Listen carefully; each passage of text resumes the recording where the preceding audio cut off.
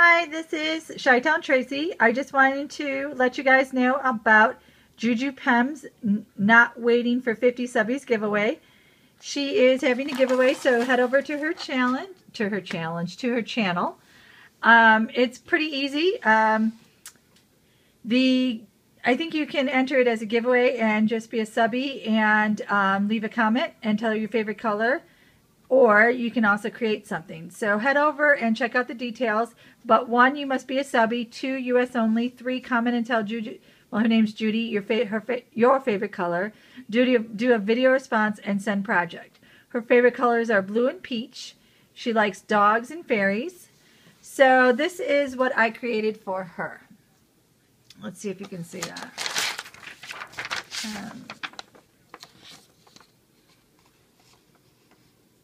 Is that easier to see? So I used a plaque that I just picked up for 50 cents at Michael's the other day. And you can see it's just a plaque. I did not even distress it. It was already white. Well, I did distress it, but I didn't paint it. It was already white. So I did distress it with vintage photo, Tim Holtz vintage photo. This paper pad I used, I got in my winnings from Miss Tequila Sheila. And these are, oh gosh, I don't know who makes these. Petaloo? Is that how you say it? I don't even know.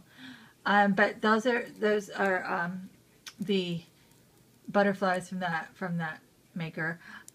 This silicone mold I received in a swap with Alicia. She sent me this, and then I made a mold of the frame with my silicone molds, and so now I have it for as long as I have the mold. And so I made a pink one, and then I put in this little I think it's a brad, if I'm not mistaken, a brad, and I just kind of hot glued it in. I added a piece of lace. This is some eyelash trim. And I made these flowers. This is just a satin fabric, and I think these are called melted flowers. I really do like them. And this is a brad, and this is a vintage button.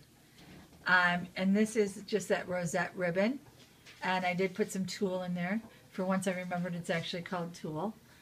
I hung it from a blue ribbon, and there are some Tim Holtz eyelets here. And this is just seam binding that I sprayed, that I dyed. Then I also added a little charm on the bottom, which is just some miscellaneous beads and charms. So let me give you one more look at it.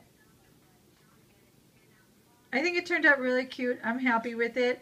I hope you like it, Judy, and I will be sending that out, so I will need your address.